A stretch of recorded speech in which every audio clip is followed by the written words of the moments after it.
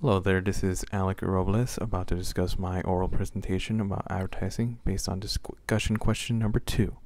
Advertising has another important role in the most democratic societies in generating the majority of the operating revenue for newspapers, magazines, television, and radio.